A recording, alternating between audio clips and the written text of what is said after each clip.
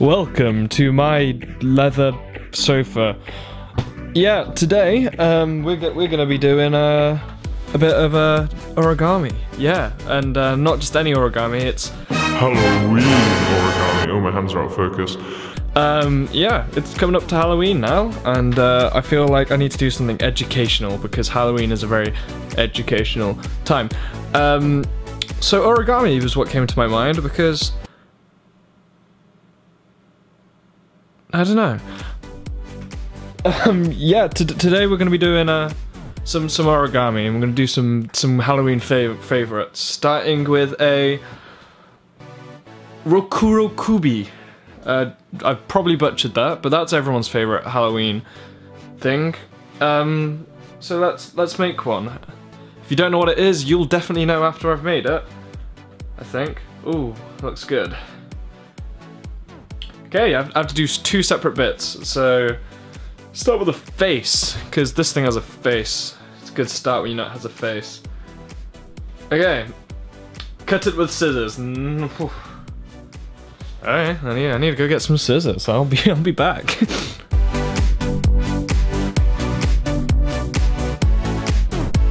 Okay, I could not find any scissors, which is a bit weird. I don't know where all my scissors are gone. Maybe the ghoulies have taken them. But I found a butter knife. So, let's hope that does this justice.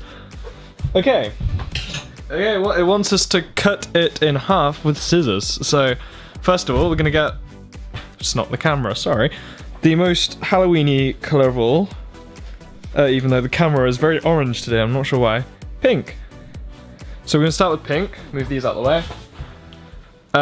It's really hard because I'm actually behind the camera, which means I've got my hands either side, and my legs are killing me. I need to get a cushion. My voice is probably fluctuating because I'm moving a lot.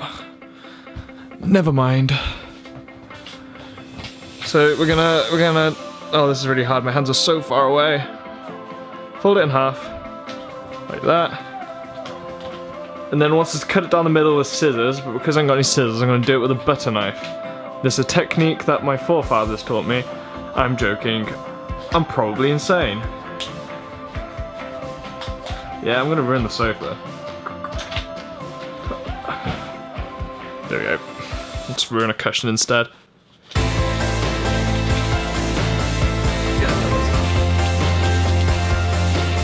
Okay, so now I've cut it down the middle. It's out of focus.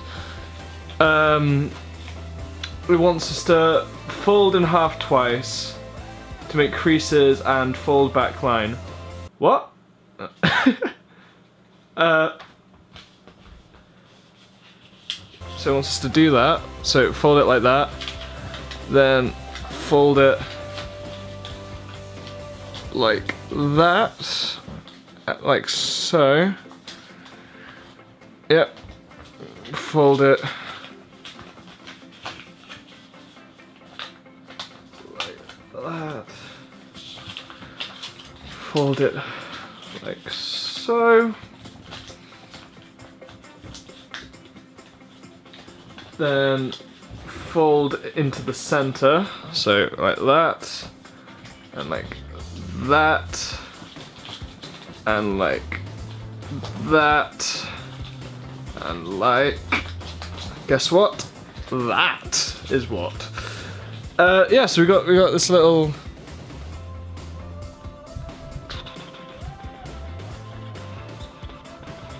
There we go. Got this little folded paper. Nice! It's already starting to look like a rokubi. Okay, so that's like that. That's like, oh my god.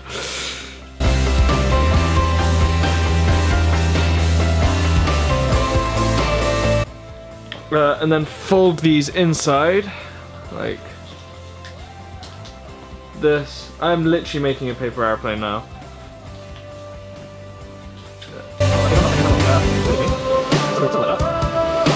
Oh, I was trying to fold that backwards as well! Okay, just forgive me, Lord. So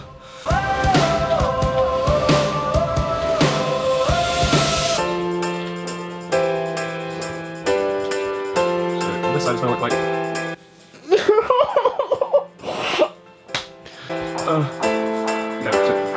That's that. That's not probably that. Okay, that's nice.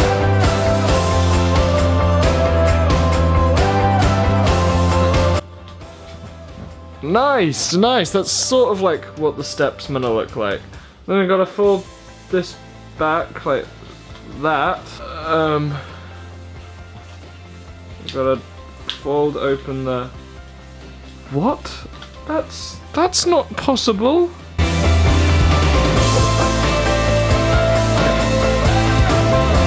Origami is a fine art. Obviously you can tell I've mastered this art slightly.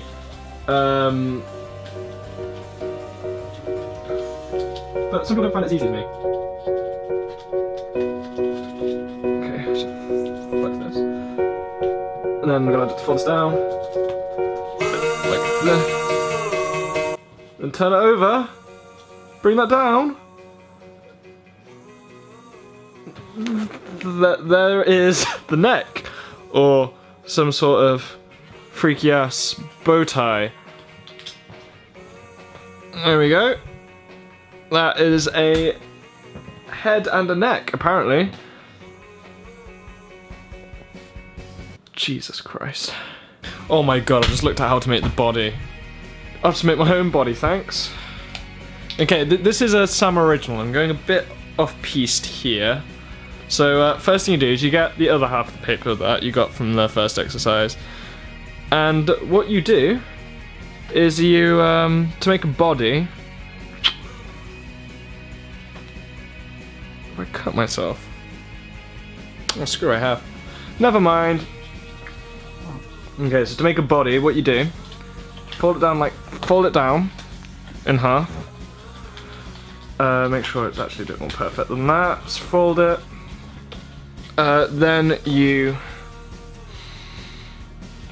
once it's folded, you fold the bottom here down a bit, and then back. So you've got some sort of like layered thing. And then you fold it over again. You fold this bit down, and then fold it back.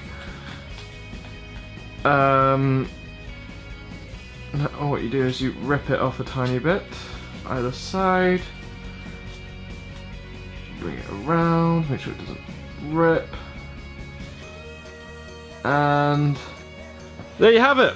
It's a shirt, if you cannot tell. And then if you add the head to it, with some glue, which I haven't got, so you have to just imagine it. And wait, you've got there's the head, there's the body. There you go. That's exactly the Rukubi you guys wanted.